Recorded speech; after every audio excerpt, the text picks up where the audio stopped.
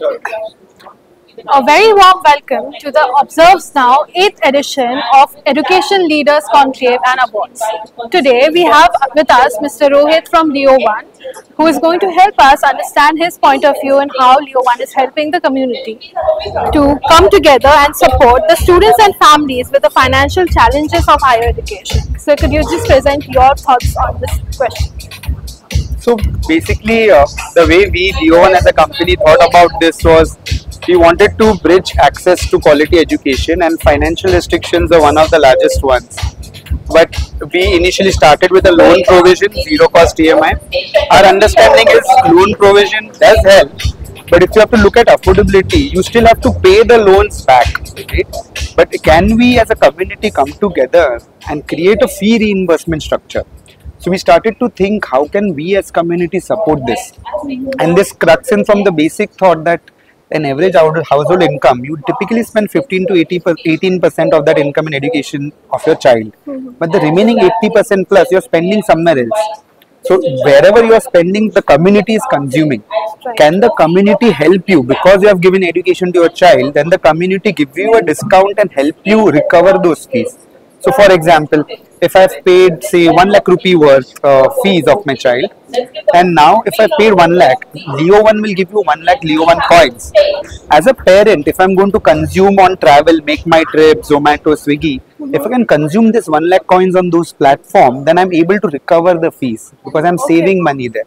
So that was the thought we had. If we all together can come and contribute to this in different formats, we can actually make it more affordable.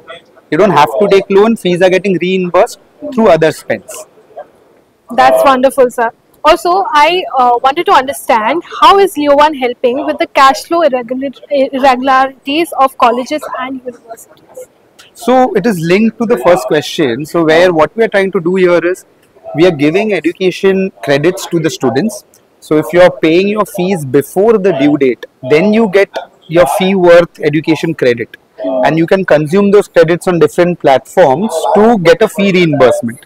But this can happen only if you're paying your fees before the due date.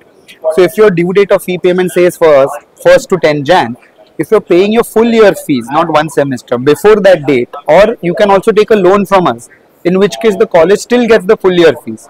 So when the college is able to collect the full year fees from the student, we give students the credit. Right? So in order to receive the credit, the fee payment behavior of a student or the parent changes because they know if I'm going to pay the full year fees, I'm getting the fee reimbursement. If I'm going to pay after the fee payment date, then I will get nothing, no incentive. This way the collection habits improve and institutions' working capital problem also goes away. Right. Thank you so much, sir. Also, just wanted to add another question, or probably just your thoughts on what do you think about the entire event that has shaped up today, and did you have any sort of interesting conversation with anyone if you would like to share more about it? Yeah, definitely. See, the Observe Now definitely conducts a very good event, and we have an experience of working with them in the past as well. So aggregating the education decision makers under one roof, where you get to have exchange of thoughts, decisions can happen quick, and feedback also for companies like ours. When the owners themselves say whether this is useful or not, we get to know what we have to change.